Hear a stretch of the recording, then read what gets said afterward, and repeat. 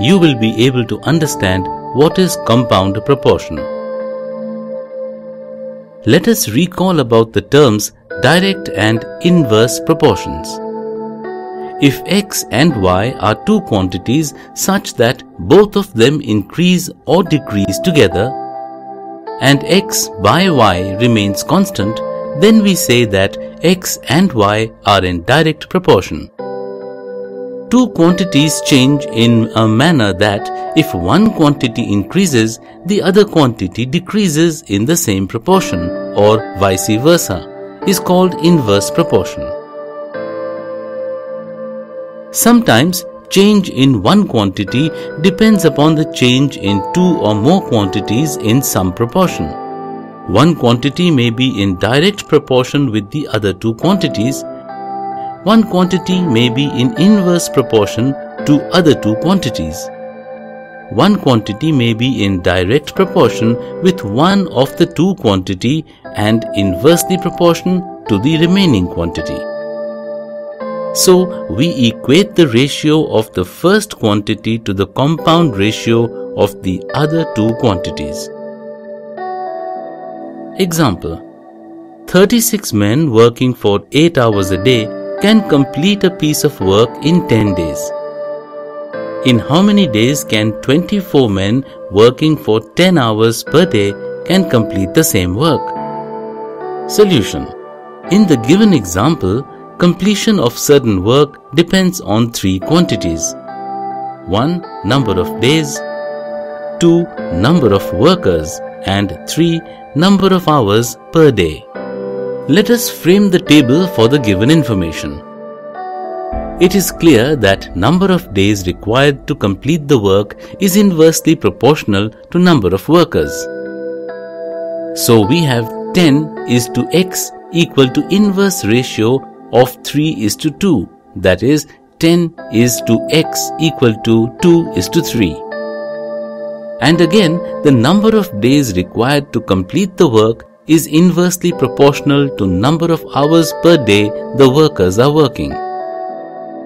So we have 10 is to x equal to inverse ratio of 4 is to 5, that is 10 is to x equal to 5 is to 4. Here we see that number of days required to complete the work in inversely proportional to two quantities, that number of workers and number of hours per day. That is, number of days is proportion to compound ratio of inverse ratio of number of workers and number of days. So we have 10 is to x equal to compound ratio of 2 is to 3 and 5 is to 4. Simplifying, we find that 24 men working for 10 hours can complete the work in 12 days. Here is another example. 180 men can build a wall of length 3000 meters in 24 days. How many men are required to build a wall of length 4000 meter in 36 days? Solution: here, number of men required to complete the work is proportional to length of wall.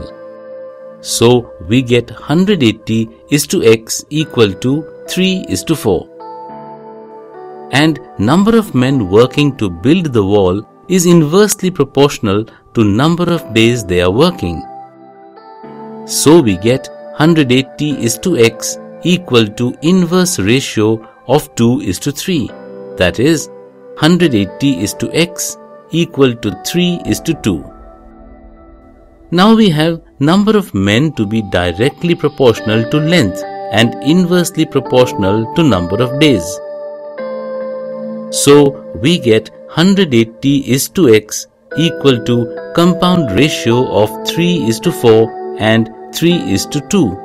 So we get 180 is to x equal to 3 into 3 is to 4 into 2.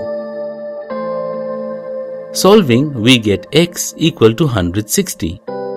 Hence, 160 men are needed to build a wall of length 4000 meters in 36 days.